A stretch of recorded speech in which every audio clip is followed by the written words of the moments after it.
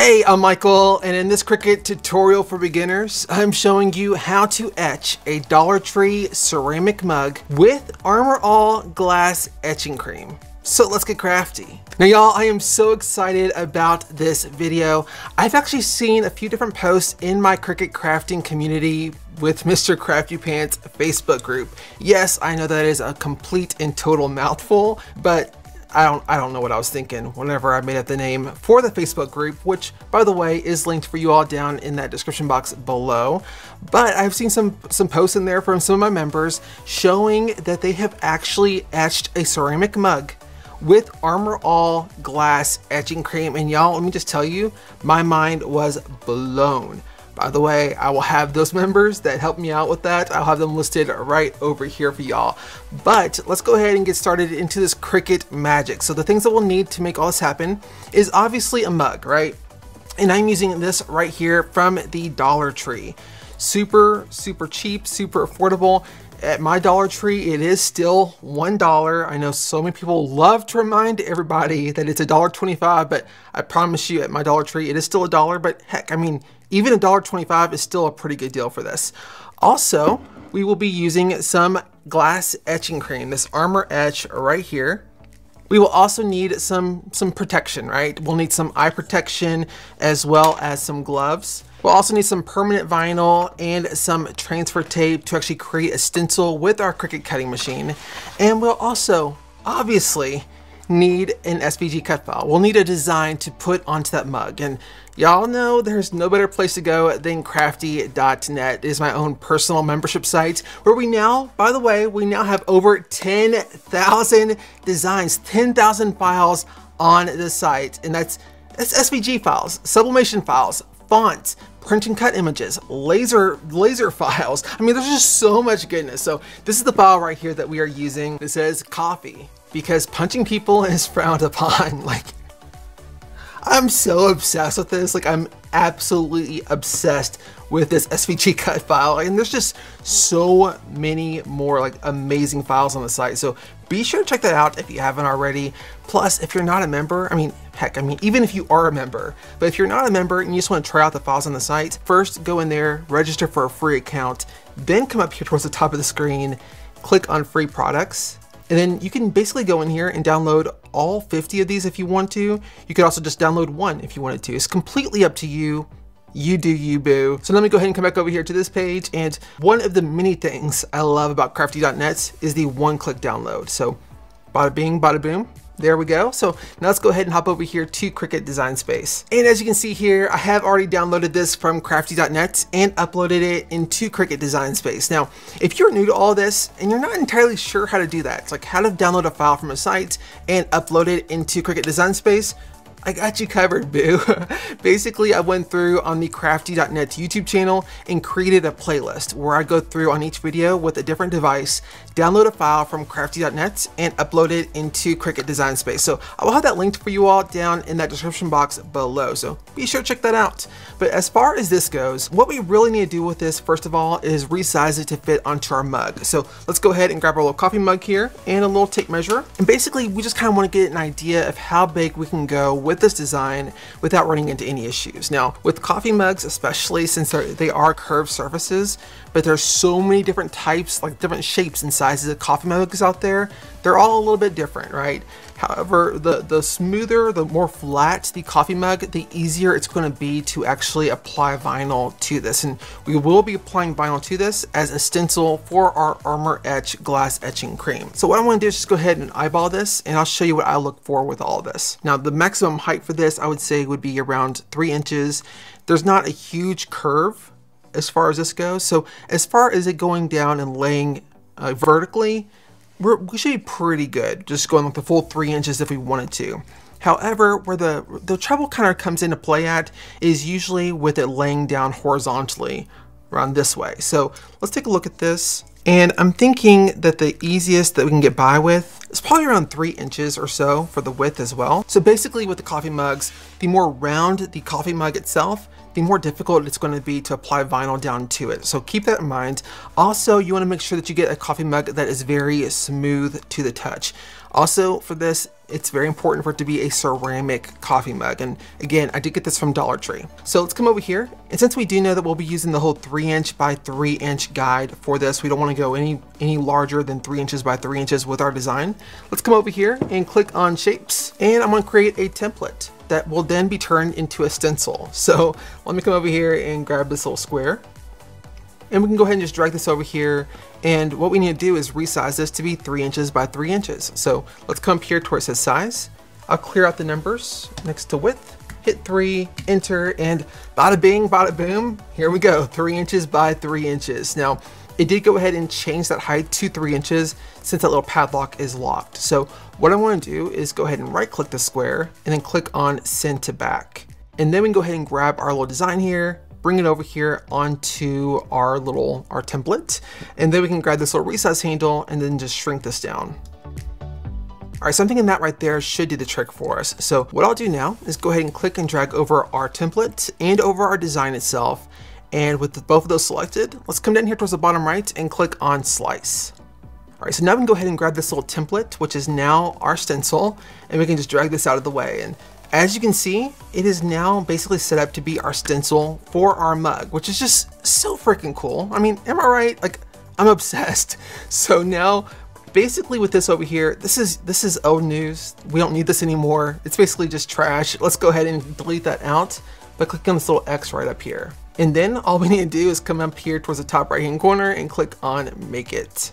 All right, so this is just the matte preview screen. We don't need to do anything with this. So let's go ahead and come down here towards the bottom right and click on continue. Now, while that's thinking, let's go ahead and apply our vinyl down to the cutting mat. Now, I am using the StarCraft HD, the permanent adhesive vinyl. Like, I just love this stuff. It is just so good. And it's so affordable, y'all. Please do not do yourself dirty by buying the Cricut brand of permanent vinyl. It is just way overpriced and you don't need it. You can get, in my opinion, it's a much higher quality going with something like the StarCraft HD that's also way more affordable, which can be a little boggling to the mind, but I promise you. Plus, if you are a crafty.net member, you get an extra 10% off of everything on 143vinyl.com except for sale items and the StarCraft Solo and the StarCraft Create software, which is just so freaking good, so amazing. And I'm just so obsessed that so many of y'all have said that you basically pay for your membership, your crafty.net membership, with the savings that you get from 143 Vinyl, which is just so freaking good. Like, I'm honestly in love with the site. Like, I know that it's my site, but I'm just honestly so in love with it. That's why I created it in the first place, because there's really nothing else out there quite like it. And just hold on to your britches, because there's so many more amazing things coming very soon. So as far as the cut settings for this, let's go ahead and come over here and click on Premium Vinyl, because I am using the original Cricut Maker. If you're using a newer Cricut device like the Cricut Maker 3 or Cricut Explorer 3, for some reason, at the time of recording this, they don't have that same premium vinyl cut setting. They do have the premium vinyl permanent glossy, which I found to work pretty well for me. However, always do test cuts to make sure that's going to work for you if you're using this same type of vinyl as well. All right, so once that little flashing go button starts flashing, let's go ahead and hit that for it to start cutting. All right, so it's all done cutting. Let's go ahead and unload that and then flip the mat over and then peel the mat away from that vinyl. All right, so let's go ahead and actually trim out our design from the rest of the vinyl. And by the way, y'all are obsessed with these scissors, which rightfully so. Like, they are honestly probably the best pair of scissors that I've ever used. They are from Fiskars. I will have them linked for you all down in that description box below, so check that out. But hey, if y'all are ever feeling a little bored, just looking for something to do, feel free to reach out to Fiskars and tell them that you would love to see a Mr. Crafty Pants collaboration, because y'all, I would be so obsessed. All right, so got that trimmed out. So let's go ahead and grab a little weeding tool like this right here. This is the Pin weeding tool, also listed and linked down below. But we're gonna go ahead and just weed out around our little template here. And then we can go in here and basically start weeding in reverse. So what you're seeing here and now is just the template. So what we'll do is go in here and basically remove all the little bits and bobs, all the little pieces, all the letters to create the stencil for our mug. So let's just go in here and get her done. All right, so all done weeding all of this all little bits and bobs out, as you can see right here. I'm sure you probably already guessed that basically you probably want to steer away from mini designs for this, where there's gonna be a lot of little small intricate details to weed out, just because it can be a little bit of a pain to weed them out on the smaller scale. However, I feel like this did pretty good overall, so I'm happy with it. So let's go ahead and trim out some transfer tape to apply down to our stencil. And by the way, I am using the Caesar transfer tape for this. All right, so now I'm going to go ahead and just burnish this down. And then we can go ahead and flip this all over and then peel the backing paper off of the vinyl and transfer tape. All right, so there we go right there. So I'm gonna go ahead and just set this off to the side, sticky side facing up, obviously, but we'll go ahead and grab our little coffee mug here. And I'm also gonna grab some isopropyl alcohol or rubbing alcohol. I just recently found out that isopropyl alcohol and rubbing alcohol is not the same thing. Mind blown. All right, so let me go ahead and grab some of that and we'll wipe down this surface. Now the reason why we do this in the first place is to basically get off any oil or grease, grime, dirt, anything on that cup that would prevent that permanent vinyl from properly adhering down to it. And we want to do that because we wanted to make sure that every little piece of vinyl is firmly adhered down to the cup, or at least every little piece of vinyl that is directly around our design. All right, so what I also like to do with all of this is to actually grab a piece of parchment paper, cut it down to be the approximate size as our stencil here. So as you can see, something like this. And basically, this is not only going to help prevent the permanent vinyl from adhering down to that mug a little bit too soon, but we can also put this through a little bit of a trial run, and I'll show you exactly what I mean. So basically with this, as you can see, we can kind of lay this down and see how it's going to lay and basically contour to the curves of the mug before we ever even attempt applying it. So as you can see here, like this right here, this location is pretty good. We're having a little bit of this vinyl kind of bow up right down here in the middle. So what we're going to do is go in there and just put in a few little slits around the transfer tape and vinyl, parchment paper, basically all of it. Just something like this right here, which should technically allow this to actually curve to the mug a little bit easier. And actually, while I'm at it, I'm gonna go ahead and just trim off this excess parchment paper down here. And now let's try this again.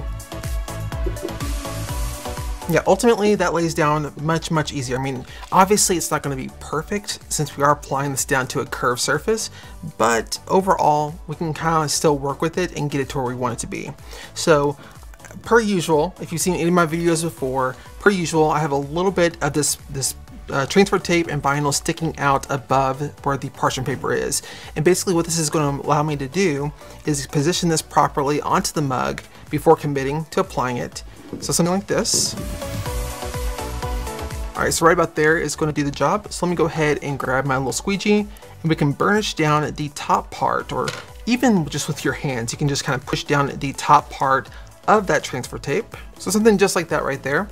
And that's basically just kind of holding it down or tacking it down in place temporarily. We can go ahead and lift up on the transfer tape and vinyl, and then go ahead and remove that parchment paper from underneath. And then we can go ahead and start laying this all down.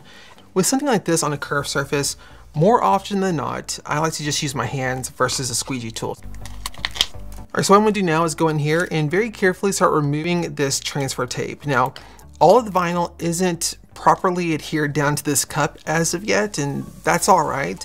Basically what I'm wanting to do is go ahead and just get this extra layer out of the way. I just find that to be pretty helpful when going in here and applying something down to that curved surface, just so we can go ahead and kind of make sure that all the bits and bobs, all the vinyl, especially all the vinyl that's surrounding areas that our design is cut out of, we want to make sure that that above anything else is properly, you know, adhered down to that cup to make sure that that etching cream isn't going to slide up underneath of it. All right, so once we got everything pretty much in place, any little area that we can't really get down with our hands, we can go in here with the little squeegee tool and then go in here and just kind of press that down. All right, so this is all adhered down pretty well. So I'm gonna go ahead and grab my Armour Etch cream and honestly just shake it up really, really good. All right, so now I'm just grabbing my rubber gloves and some little safety glasses like this right here.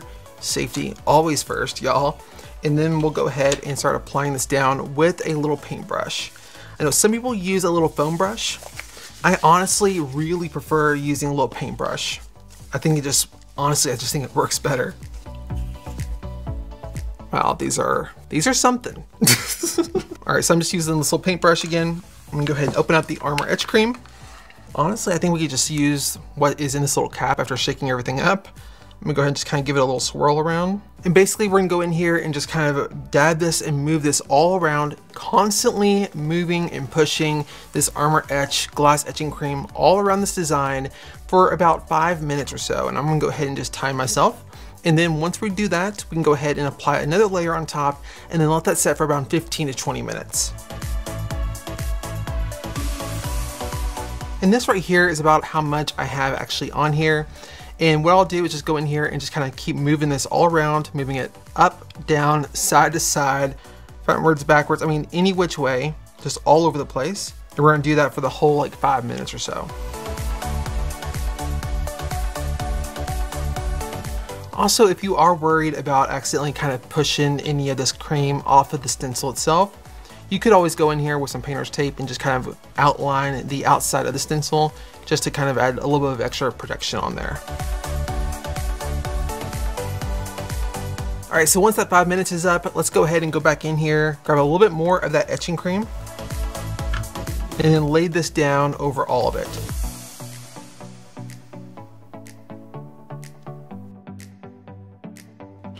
And now we're just gonna let that set for about 15-20 minutes or so. All right, so it's been about 15 minutes or so, so I'm gonna go ahead and just grab the mug and we'll go and wash all this off.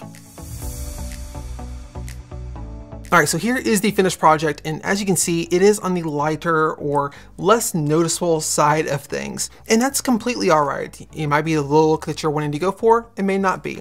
However, I am gonna go in here, and this is completely optional, but I'm gonna go in here and add some screen printing ink directly over top of the etched design. Now, once we wipe off the screen printing ink, the screen printing ink will stay behind onto the etched area.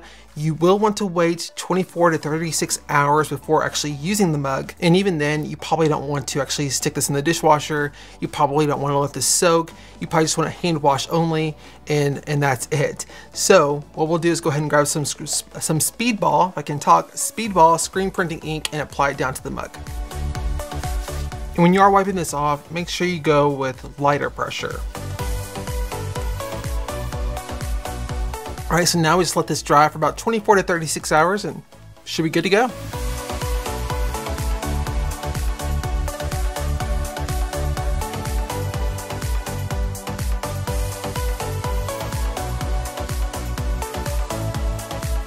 If you want to learn how to best use your Cricut cutting machine, you may want to consider stamping that subscribe button and also consider ringing that little bell for all of the notifications, because I put out new crafty tips, tricks, and tutorials every single week, and I promise you do not want to miss out on a single crafty or Cricut or Glowforge or sublimation, or I mean, there's just like so much crafty goodness, and I promise you do not want to miss out on a single minute of it.